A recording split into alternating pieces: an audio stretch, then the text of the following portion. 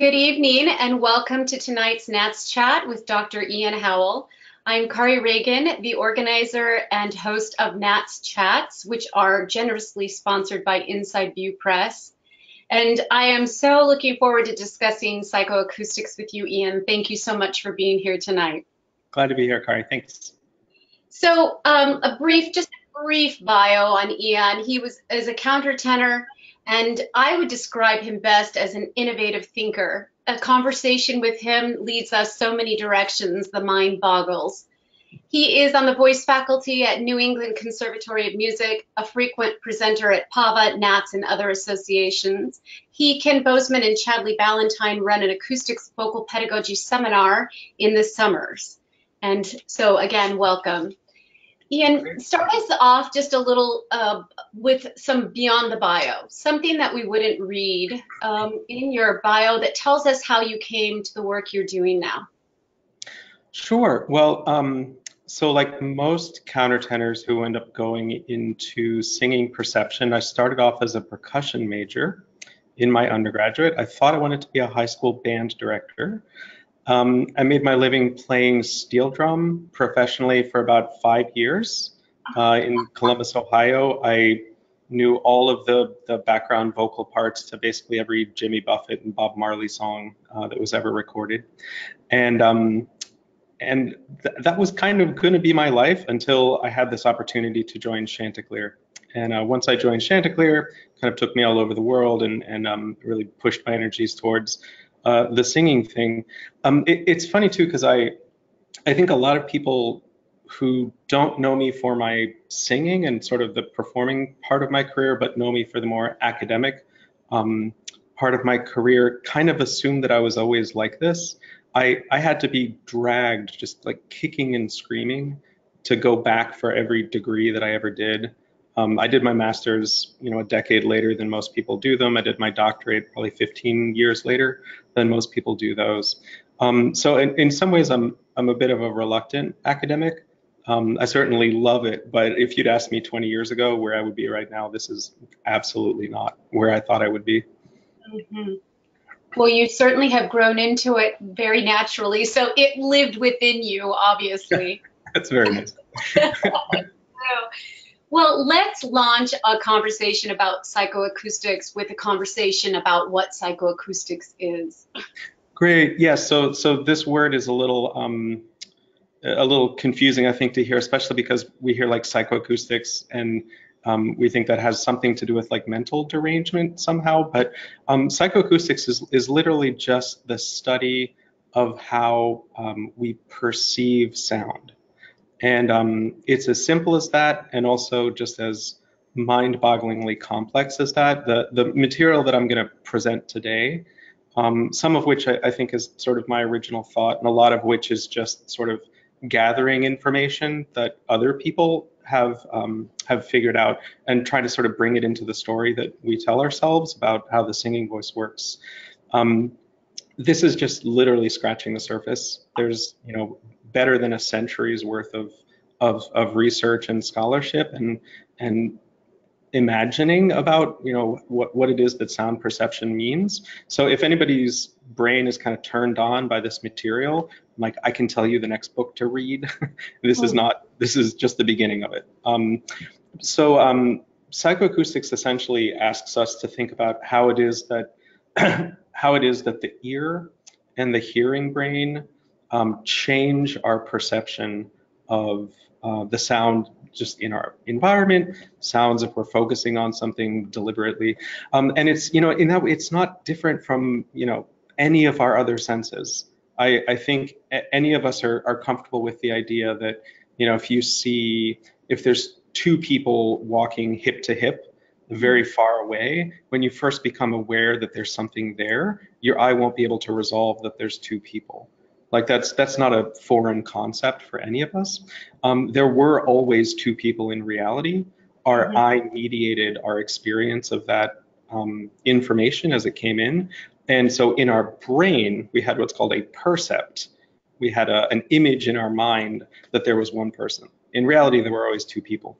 So psychoacoustics is not dissimilar to this. There is a pressure wave in whatever medium, generally it's air, if we're talking about singing, there is a pressure wave. And it has physical properties, and it has a reality to itself. How that pressure wave interacts with our sense of hearing, it becomes changed and it becomes transformed. And the way in which it is transformed becomes the percept of how we hear the sound, essentially. And it's not insignificant. The mediation of the ear can have a profound impact on the sound itself. Is now a good time, as I asked, we've got feedback. Let me turn this down. Of the word percept. Yeah, so this is a term that comes from psychoacoustics, and I recognize it's a new term to bring into voice pedagogy, and I don't really do it lightly. You could think of it as just like my own perception of the sound. That's what a percept is. It's just sort of the noun version of the thing you are perceiving, and I think it just cleans up a little bit the idea that there is essentially the sound as it exists outside your sort of neural cognitive experience of the sound, and then there is the phenomenon that is the cognitive experience. And it allows you to draw a line and say, well, what's the same and what's different between these two things? So I see you have a slide going. Yeah. Shall we just launch in a little bit? And yeah, absolutely. And before we get to that too, I'd love to just say, broadly speaking, for anybody who's new to this information, this is probably going to feel like a lot, and it was a lot the first time I came to it. And like the smartest people that I know, it's a lot the first time that they come to it. So I want to encourage everybody to, one, just have an open mind about it. Looking okay. good? Yes. Okay, great. So I don't remember exactly where we tailed off, but essentially the first pass at this information is a little bit of a heavy lift. And so I want to encourage people to, keep an open mind, like allow yourself to be a little, if I can say, a little confused about how you're going to use it in your teaching studio tomorrow. I think a lot of this information, it's really about changing what you are aware of that you are hearing. And I feel like real mastery of it, like the ability to apply it automatically in a variety of dynamic settings, it can take a little bit of time. And so I just want to encourage people, like, we're kind of babies at this. We're babies at psychoacoustics of the singing voice. And so my main goal is tomorrow, like, everybody will be one day old at it. And we'll just be able to notice like a few things that come up, because a lot's going to come at you and a lot will kind of wash over you. And my main goal with all of this, and then we'll get to my slide stack. I want to suggest that we currently actually have perceptual models that we're using when we consider the singing voice. We currently have models for understanding the acoustics of the singing voice and what spectrographic technology means and what we should be taking from it. And so I kind of have two goals. One is to poke at those models a little bit, just to see whether they're actually showing us what we are really perceiving, rather than how a computer might mathematically take a sound apart. But then, the other thing I want to do is I want to try and give everybody just a couple of tools that will allow them to look at these models, to look at spectrograms, to look at power spectra, and think about new ways to interface with that information. I kind of want to make us better at reading them, so that we have a sense of what it is that we're actually seeing. And so to this end, the big thing that I'd like to do is, or one of the big things I'd like to do is I want to add two subsystems. So we love talking about the subsystems of the singing voice. We love talking about respiration, phonation, resonation, which is distinct from articulation. And I want to add two more subsystems to our basic model. The first of which, number 5, is radiation. I think we need to be thinking about how sound propagates and how the room that we're in might change the nature of that sound propagation. And then the last one is perception. I think we need to be thinking about how it is that the ear is, effectively changing the physical nature of the sound wave and also removing and introducing information to that experience. So with that in mind, this is my plan: to really hammer home this idea that the ear limits and colors reality, and that these rules inform the sound of a singer, and that a simple framework can accommodate these rules in real time. It's fun to do like crazy complicated research projects on a voice, but I also want everybody to know, like, you could leave this session today and you'll be able to hear one or two things that are slightly different in real time. So the big takeaways are that the ear and the hearing brain process sonic stimulation, and they also create aspects of sound. So that means that if we can understand the limitations and the behavior of the ear, that will tell you what a singing voice can sound like. So then here's our first challenge, which is, do you see what you'll hear? If you look at an image like this, and our pedagogy books there's a smattering of images just like this within our pedagogy texts to explain color in a voice or to explain vowels in a voice. And my question is, looking at this image, do you actually see what you will hear?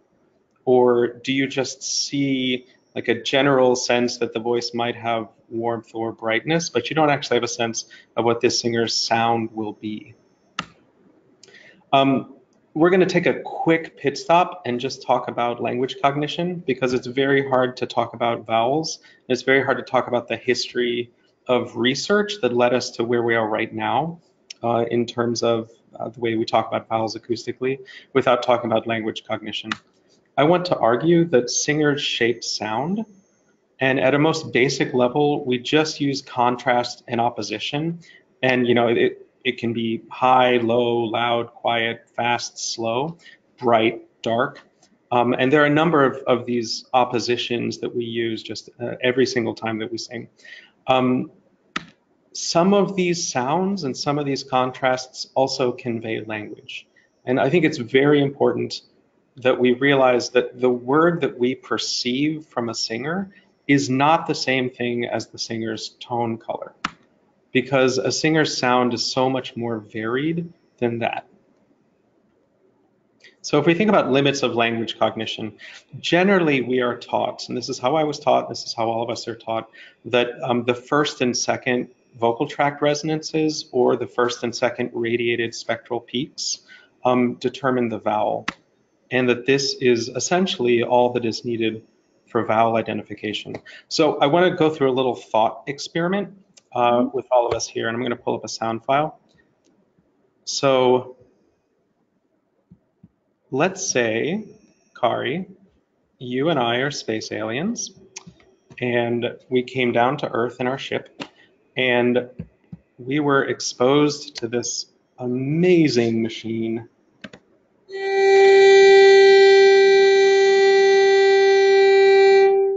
called a cello, right?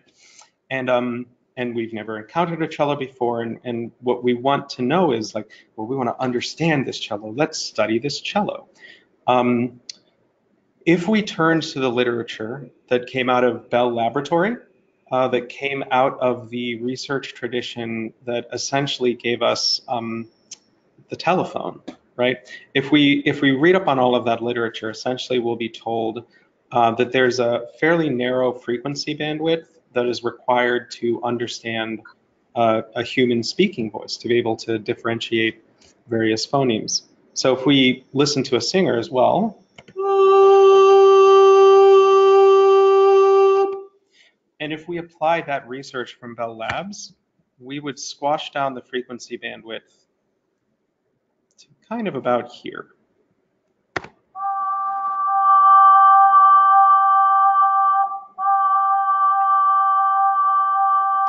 If we listen to that same region in a cello,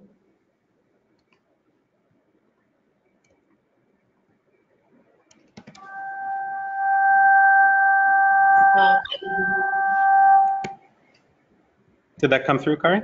It did come through. Okay, Great. So it's not, does not sound like the singer did, but it is not un-ah-like. It has kind of an ah-ish quality to it.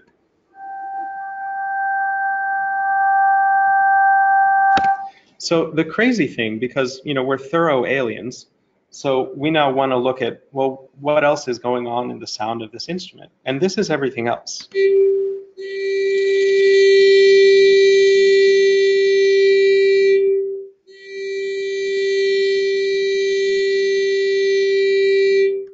And I want to suggest there's kind of two perceptual objects here.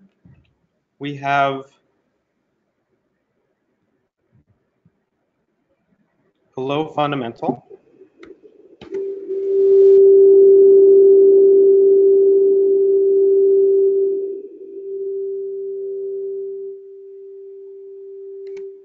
And then we have a much brighter part of the sound.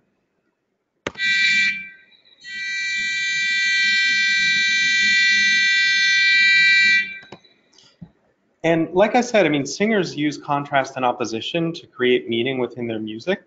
And I think we can describe these two different sounds in terms of essentially how they're different. Like, how are they contrasting?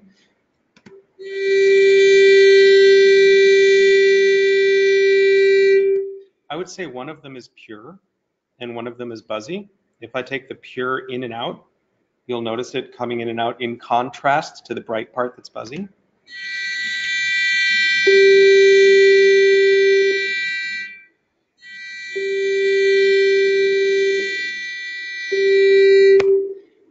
And then if we fade that frequency bandwidth where we would find the first and second vowel formant for the human voice, if we fade that back in, I just want you all to try to notice, within the limits of what we're able to do broadcasting sound over the internet, just try to notice that essentially the bright buzzy part and the warm ooey part persist, even as I bring that middle frequency range back in.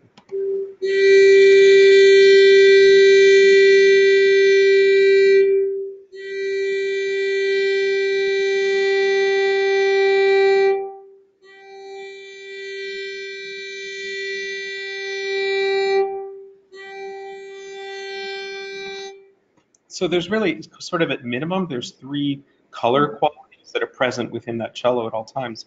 So if we apply the same thing to this voice,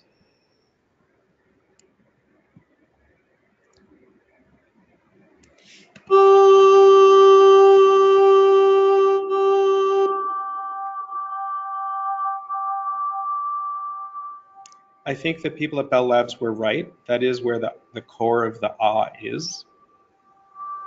But it leaves out this.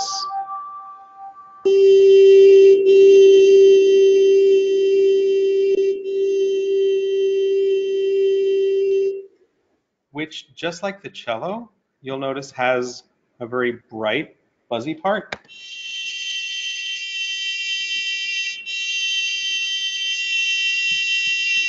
And also has a very warm, pure part.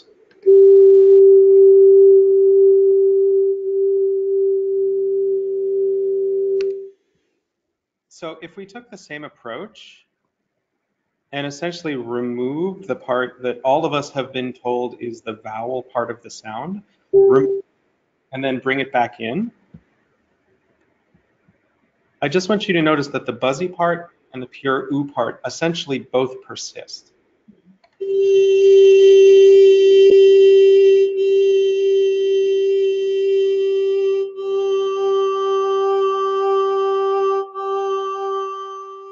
Fascinating.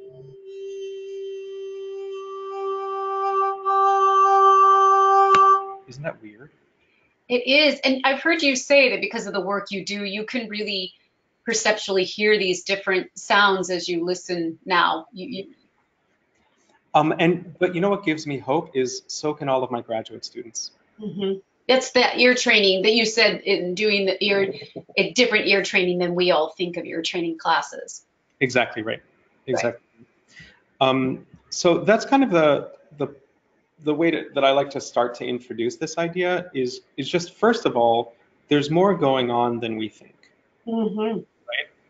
And if you can just train your ear a little bit to notice these properties, you can really notice them.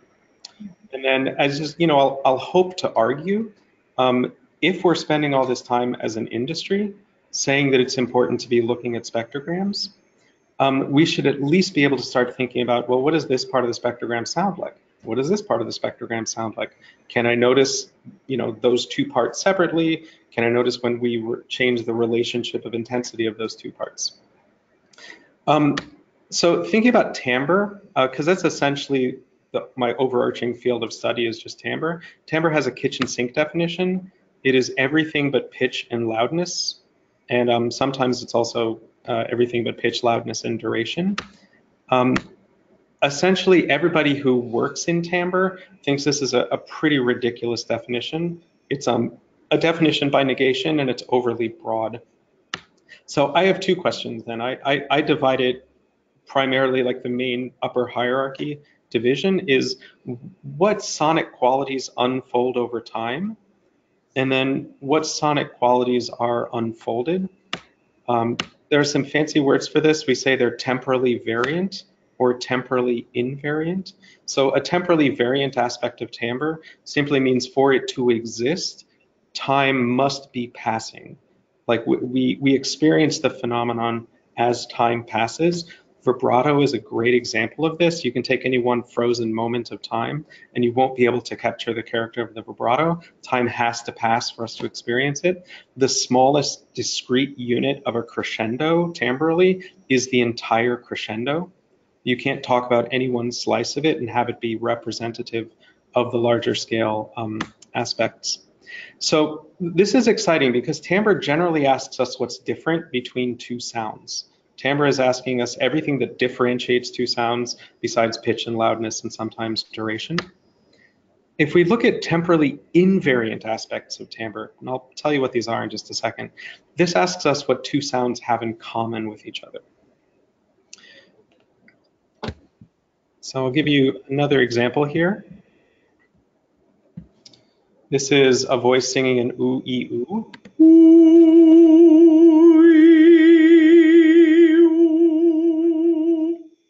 And we can see that there is essentially a first formant, a first resonated spectral peak, radiated spectral peak, excuse me, that they both have in common. And then anybody who knows their F1, F2 charts knows that the second formant rises up for E, drops back down for the ooh.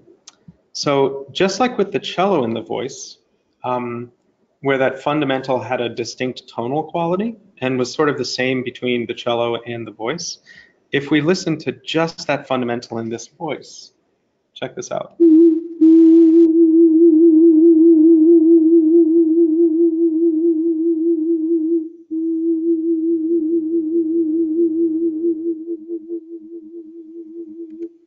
So then I think a reasonable person would ask where the E sound went. Mm-hmm.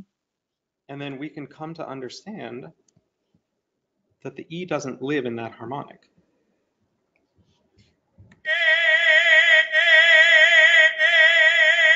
All the sounds that we'll hear as the E are in those higher frequency ranges. And in fact, if I fade the fundamental back in, what I want you to imagine, and I imagine puppets sometimes with this stuff, that you have like an E puppet that keeps singing, and then there's like an ooh puppet that comes in when I bring the fundamentals power up.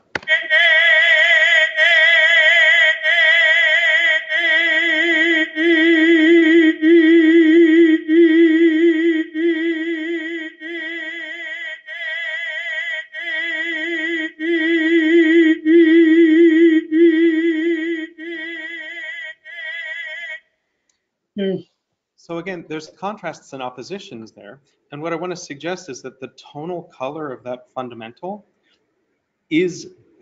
it has its tonal color essentially just because of the frequency that it has. Mm-hmm. That's the only reason. If that frequency is strongly represented within an E vowel, it will still exhibit the same tonal color no matter what. And so what I'd like to challenge everybody to do then is listen to this ooh, ee, ooh passage and see if you can hear the ooh persist. See if you can hear the E rising up above it and then dropping back down.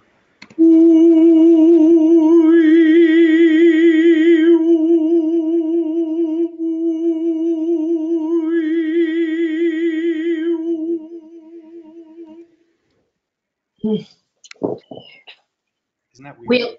We it is. We have just a. Let me pause really quickly for a couple. So this is so cute. Aural says, "Mind blown. E vowel is taking the upper frequencies only." Then. E vowel is taking the upper frequencies only. What I would say is that what we know as an E vowel is already an incredibly complex combination of different colors. And one of those colors happens to be the defining quality of the U vowel. I'm positive this will not work with the microphones and the internet that we have going. But everybody try this. Like when you go to teach a lesson tomorrow, have a singer sing an E, and have them decrescendo just to the sliver, like the smallest sliver of a sound that they can produce. We want to get it as weak and as warm only as possible. And if you go right up to their ear, right up to their mouth and listen, it'll actually sound more like an ooh than it will like an E, because they're underpowering the higher resonances. They're underpowering the higher part of the spectrum, and you have to have that objective sound. Mm-hmm. Now I could say, plays, baby, plays. Like I could say that, and everybody would hear the word please. Like they've gone through the process of language cognition. I didn't make an E sound, but I achieved sort of an E linguistically. So that's a slightly different consideration. I'm just thinking about the pure sound that it is that we're listening to. I love this. My colleague Sandy Hirsch, who works a lot with transgender, she's very, very well known, and she says this is exactly why we use E in trans feminine work and oo in trans masculine work. Oh, fun. That's interesting. Yeah. That's fascinating. And then one thing, Karen Brunson says, if you cover your mouth while singing E, you will hear the oo vowel. So it's similar to what you were talking about. And one last thing, D. Bruce Moore says the buzz on the cello sounds, so we're backing up for just a moment. Mm-hmm. The buzz on the cello sounds like strings scratching on the bow. I thought that as well. Is that similar to vocal sibilance maybe? So I think that there were two sounds that were present within the cello. I think there was there were non-periodic qualities that show up on the spectrogram as essentially in between the harmonics. There is another color that is present, that is the brightness of the higher harmonics that we saw on the spectrogram. So I think there were actually those two perceptual things that were happening simultaneously. Something like sibilance just has no periodicity at all. Like we don't hear a pitch at all. So I think the scratchy parts that he heard probably not dissimilar from that. But there was this other bright quality present in the cello that wouldn't be present in the S. Okay. Thanks for the great questions already. And thanks for letting us kind of flow through those a bit, Ian. Absolutely.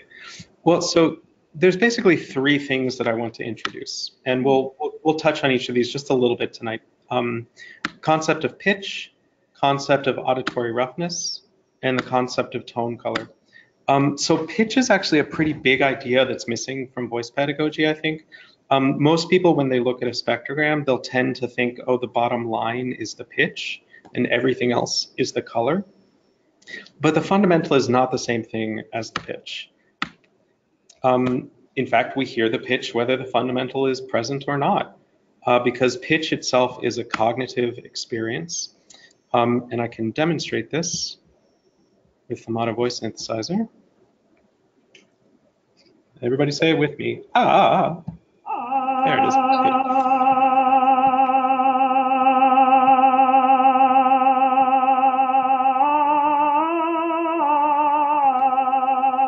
If I remove the fundamental, this experience of the pitch does not change.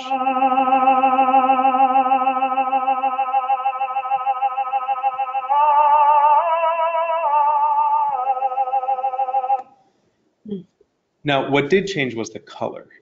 There was a timbral change, but the pitch itself did not change. We have known about this property for so long that the analog telephone system is based on this premise that you can remove energy below a certain frequency and the pitch of a speaking voice will persist. Analog telephone cuts off all information below about 300 or 400 hertz. So that's right toward the bottom of the treble staff.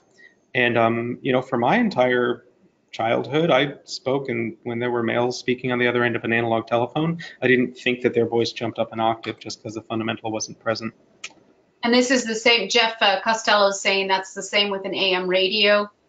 Yeah, yeah.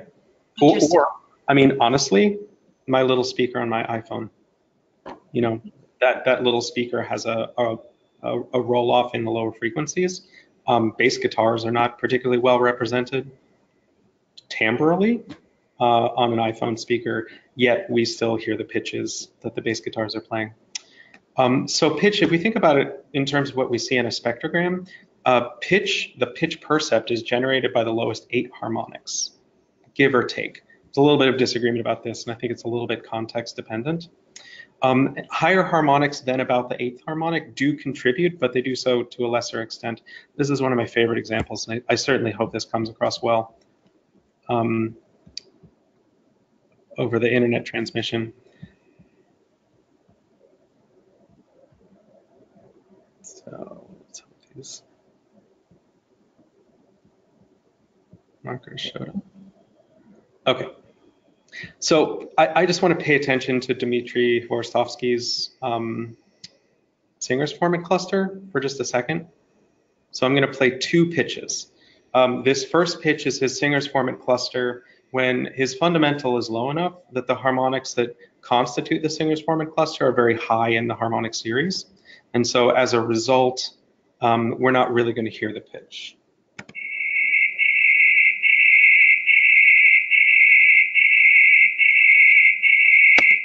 I just want to contrast that with this. This is a higher fundamental.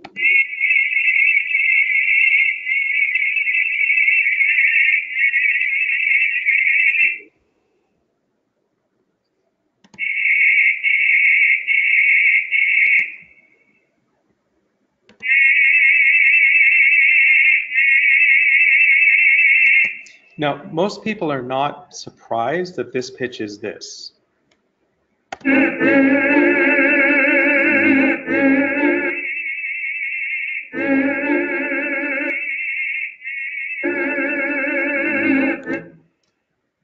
Most people are surprised that this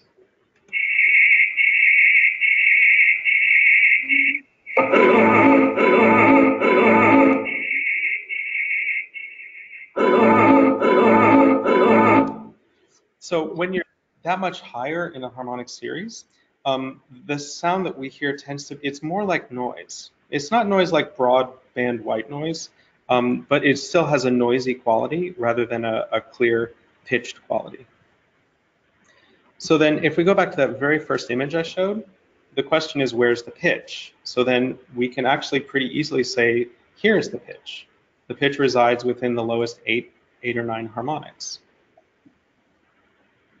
Auditory roughness is the second psychoacoustic property I think is very important for us to be thinking about. It's a buzzy perceptual quality, and it arises when multiple stimuli, and that can be harmonics, that can be noise, reverberation of vibrato, sort of spreading energy across a wider frequency band, fall within what's called a critical band of hearing.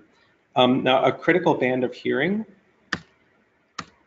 is a measure of the limitation of this structure within the cochlea, which is in your inner ear. It's a measure of the limitation of that structure's ability to resolve frequency. Above about a C5, a critical band is about a minor third. So I'm going to play some examples for this because I don't want it to be too confusing. At much lower pitches, it's wider, but a minor third is a pretty good rule of thumb for singing, voice study. So I'm going to open 2 instances of Mana. I'm going to turn them both into sine tone generators.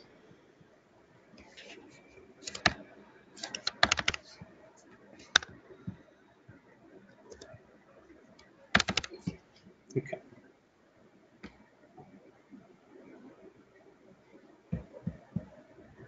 Oh dear. There you go.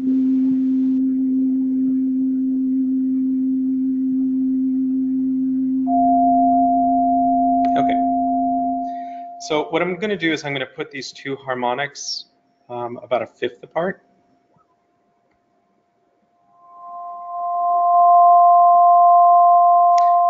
And as I bring the top note closer to the lower note, I want you to start to notice we're going to get into like beating, wah, wah, wah, wah, wah, bzz, bzz, bzz, that kind of sound.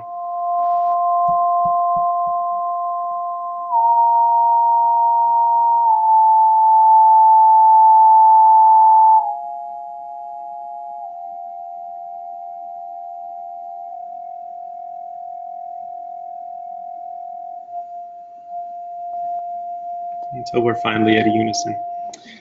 Now, if that's probably the sort of sound sample that unfortunately is not going to come across quite as well through the webinar format. But what we can notice is if we think about the harmonic series, essentially once we hit the fifth harmonic, so if we just look on this piano keyboard, first harmonic, second harmonic, third harmonic, fourth harmonic, fifth harmonic, every harmonic interval above that is going to be a minor third or smaller. So I'm going to add these harmonics. And what I want you to try to notice is once I add above the fifth harmonic, you're going to start to hear a buzzy quality come in.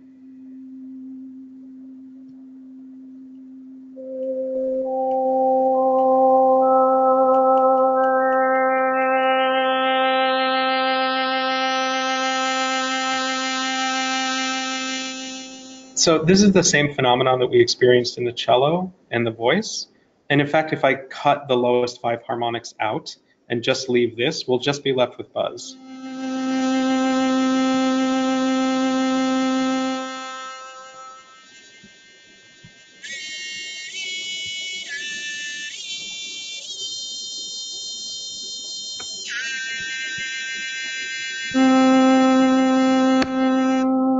If I do the opposite and just have the lowest 5 harmonics of the spectrum be present instead, we'll just have pure.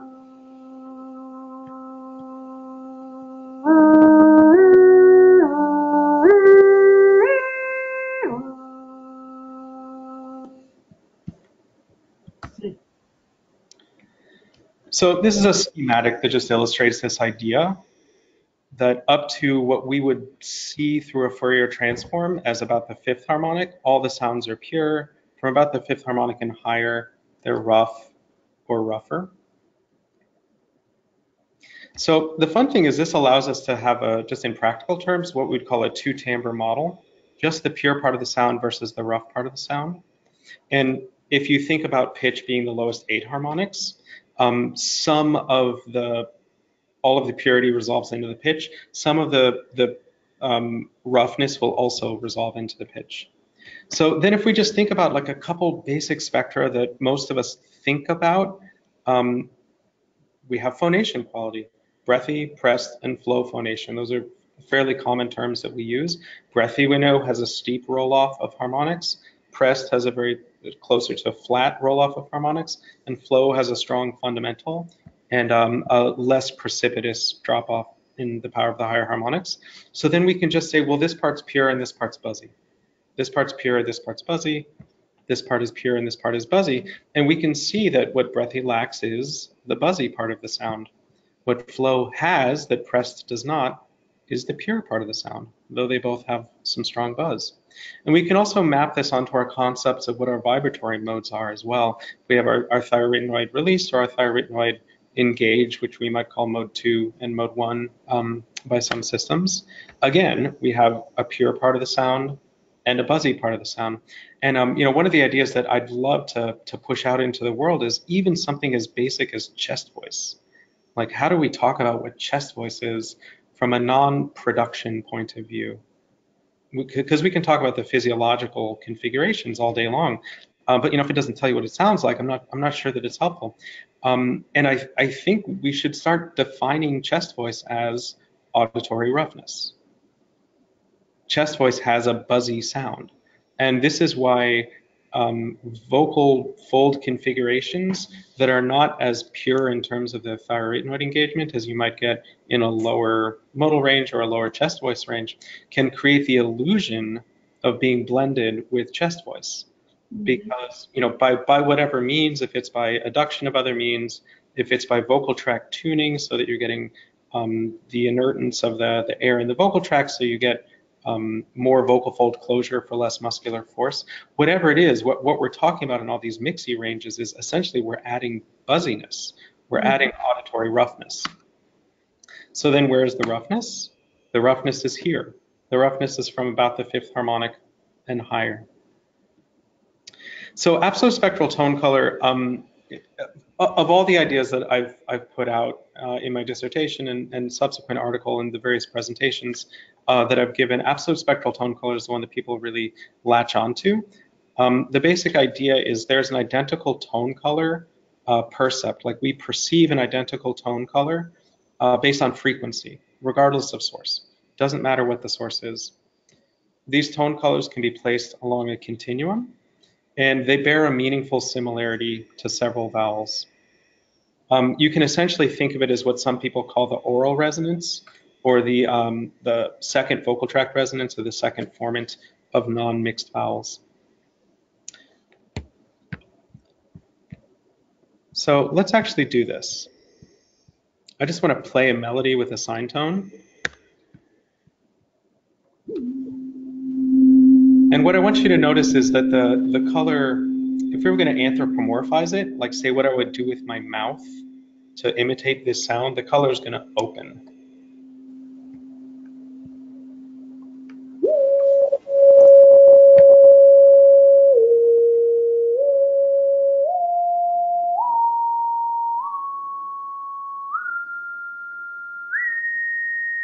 And then it'll close.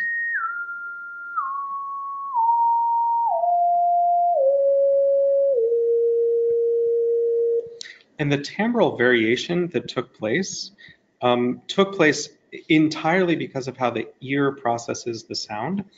And this is so dependable that if I, instead of using that sine tone generator, I take this sample of white noise, and just so like nothing up my sleeve, this is actual white noise.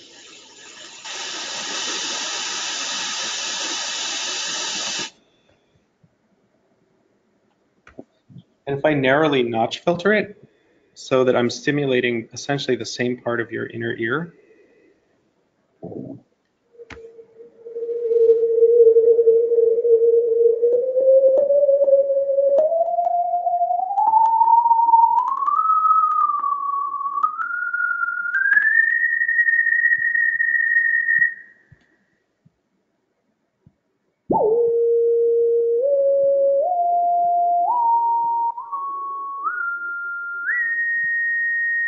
just listen to the color of that.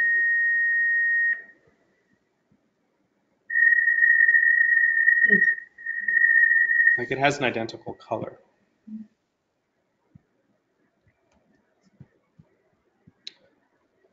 So I'm certainly not the first person to suggest that this might be true. There's a long history of thinking about brightness in psychoacoustics, and to a psychoacoustician, brightness is essentially the equivalent to the scale of frequency.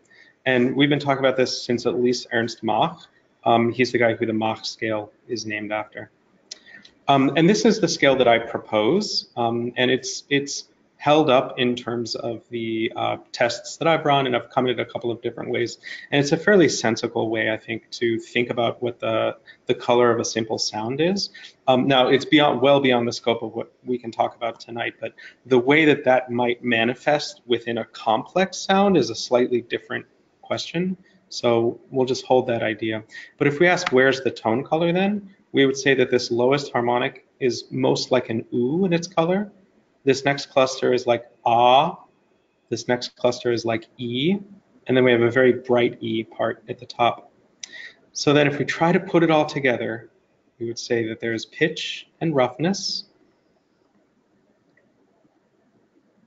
and that the spectrum itself has discrete sections that have specific tonal qualities. And I'll just play this sample real quick.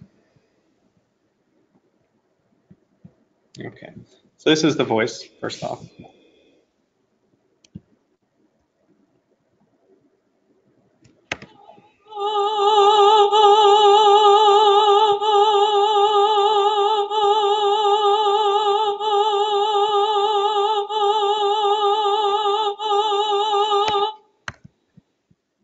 So then the question is just, does the framework accurately predict what these various parts of the spectrum sound like? This is that first harmonic that we saw in the spectrum. This is like an oo.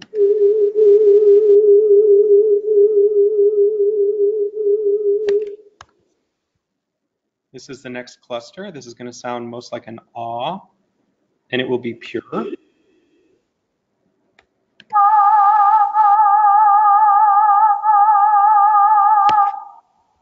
This is the next cluster. It will sound predominantly like an E, and it will have a buzzy quality. It will still be in the pitch though.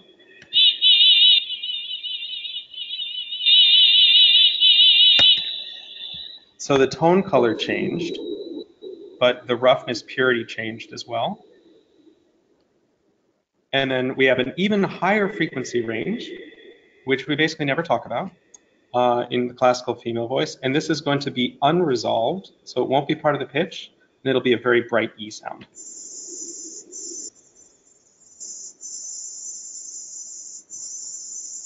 It's like crickets. So then we can add these parts of the voice back together. And I just want you to see if you can notice that these qualities persist. We'll add the ooh.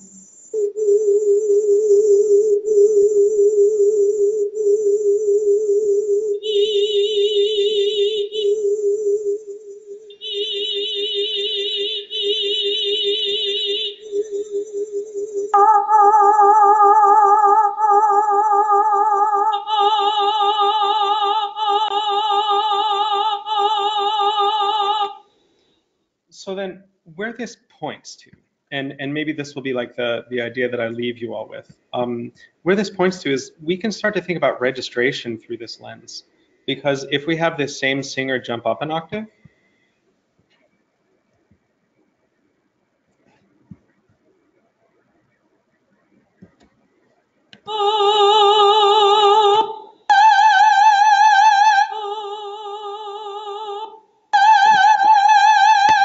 some fun stuff starts to happen. So first of all, if we look in the ooh range, you can see the ooh only exists for the A flat 4. It's just not there at all for the A flat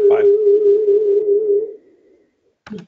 What we would see on a spectrogram, this singer's fundamental is already at a higher tone color than the ooh is.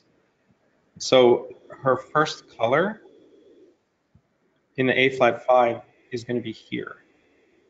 And this already sounds more like ah does.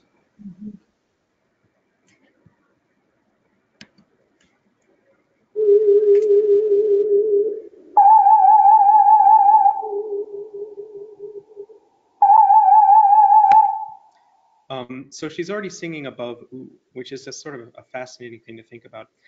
Some of these higher frequency ranges, this E that is super buzzy at the low note becomes more pure at the high note.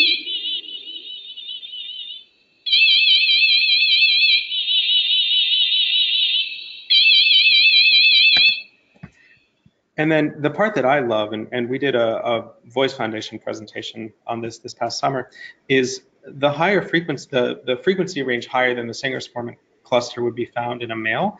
In this female voice at an A flat 5 is actually resolved into the pitch and has auditory roughness. It has this buzziness, which is exactly what the singer's formant cluster is in a male voice, perceptually. You know, mechanically, just in terms of the means of production, I think there are certainly differences. But just check out the way the sound changes.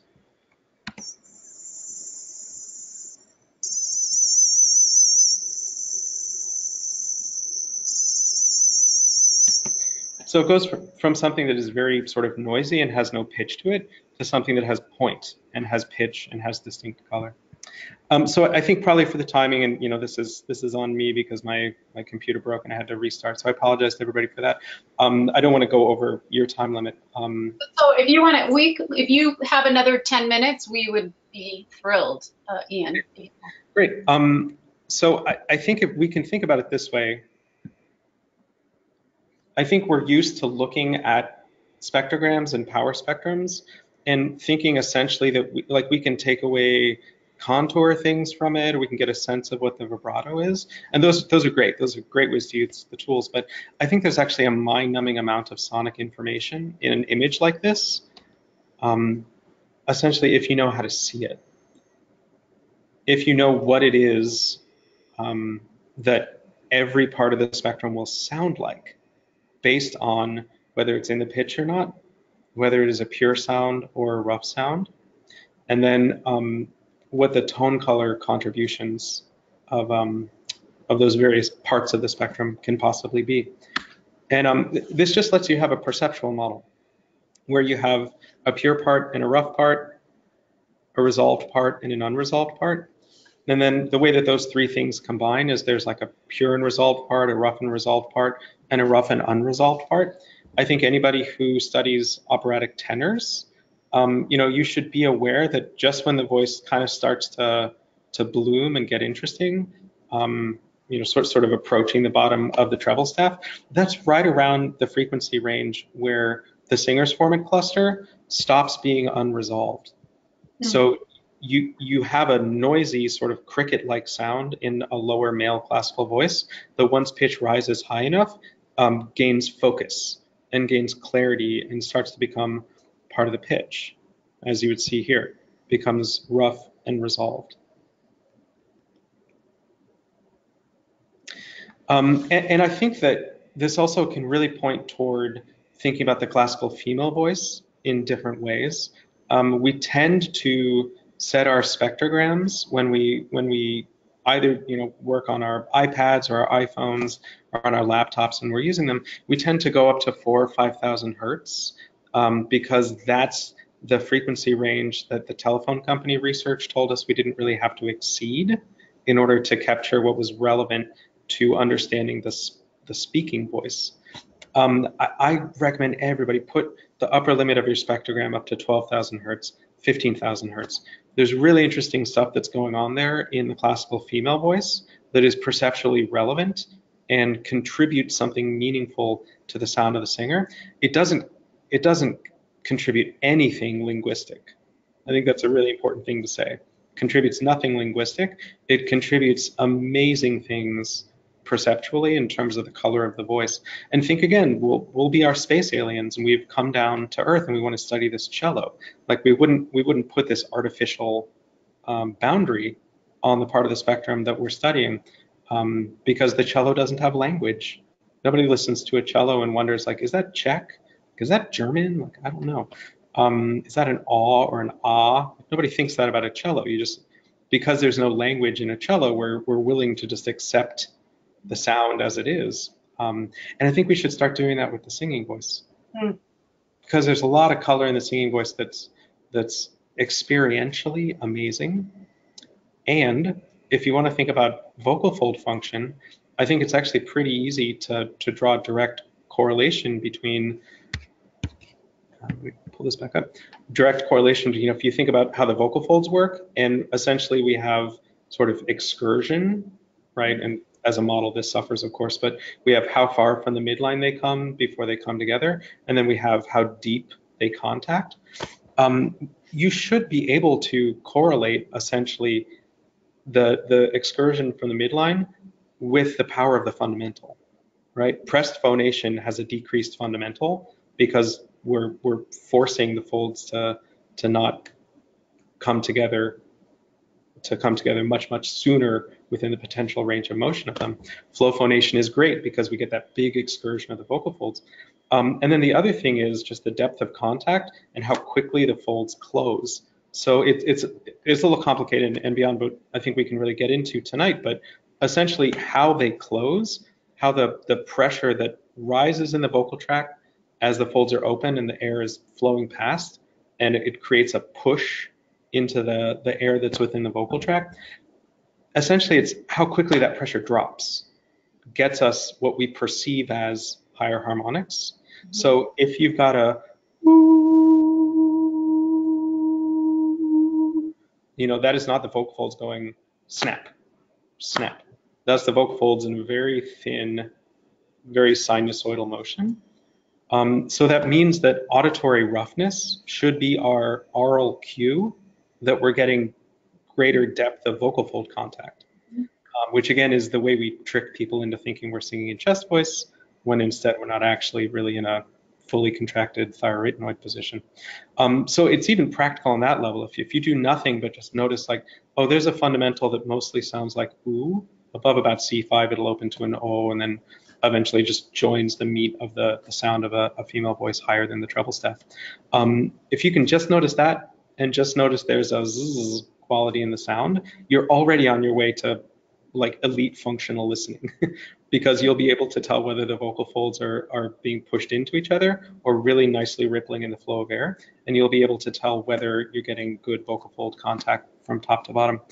And all of this is to say nothing of how we should be listening to contemporary singing. I mean, as soon as if you accept that we have to include radiation and perception in our basic subsystems of the voice, then the signal chain of a singer who sings with a microphone is part of how that sound radiates. And if you have a singer who is using a lot of compression as a part of their signal chain, and perhaps has equalized the signal in some way for their aesthetic goals, if it's going to create higher frequency energy, that's going to come across as auditory roughness.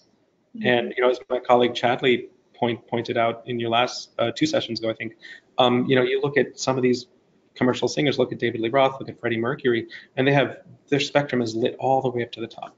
Mm-hmm. And how we can confront a voice like that by saying, well, you have your first and your second vowel formant of ah, and we have captured the nature of Freddie Mercury's voice. Like it just, on its face, it seems to fall short. That's fascinating. I think I'm somewhat reading. Nicholas Furnace says Ian might want to mention that depending on the compression of the recording or the limit of the microphone, expanding to 15,000 hertz might not make a difference, but if the recording or mic allows, it absolutely will. Oh yeah, sure. Yeah, and to say nothing of even just like classical recordings, if you take an older recording and then a remastered recording, oftentimes they'll be remastering equalization that's put in to try to replace depowered areas of the spectrum in older recordings. So but put it up to 15K and look. Mm-hmm. Just look. If you have Voce Vista Video Pro, look and put a frequency filter on and listen. Mm-hmm. I think that's the key. You really start to understand the power of this stuff when you listen to what you're seeing on the spectrogram and see if it's perceptually relevant or not. Well, Ian, you have such a way of making all of this accessible. In fact, I'm getting some really lovely comments about, wow, I'm finally understanding some of this for the first time tonight. And you've already, I was going to ask for further reading, of Good. Course, the dissertation and then the Voice Prints article. Are you going to be speaking at the Voice Foundation coming up in June? I'm not. I'm actually taking a summer off from conferences this summer, but I'll be back at it the next year. And then you discussed this in your summer acoustics pedagogy with Ken and Chadley. Yeah, so thanks for the chance to say something about that. So I mean, I find the whole field of voice acoustics, singing voice perception, and so that's what we hear, but also it's what we feel. Like how can the body possibly feel is a really exciting subfield of voice pedagogy right now. And Ken, Chadley, and our material just meshes really beautifully and complements and overlaps. And I think there's something unique that each of us are able to offer attendees. So this will be covered in excruciating detail over the course of a week at the end of June here in Boston at New England Conservatory. And let's see on my slide. Yeah, so there's my dissertation and also this article, and there's bibliographies in both of those. It's not an easy read, but if anybody wants to jump in just on psychoacoustics, get a book called The Intelligent Ear by Rainier Plomp. It was 2002, 2003, I think. And this was a guy who in the 60s, like his dissertation did the thing we all want our dissertations to do, where like redefined a field. And so all of he had a lifetime of research, 50-year research career. And then he writes this book toward the end of that. So it's very thoughtful and reflective and sort of goes into a lot of the phenomena that underpin how it is that we can possibly perceive sound. Well, Ian, thank you so much for helping us to think differently and more importantly, listen differently. It's just invaluable. And I just want to remind everyone that the next NATS chat will be April 14th with Scott McCoy. And the topic is the more things change, the more they stay the same. So I will look forward to that. We're getting lots and lots of thank yous from everyone, Ian, for your contribution tonight. So Thank you everyone for joining us, and thank you for your patience during our little technical challenge. And I hope to see you all in April. Good night. Ian, just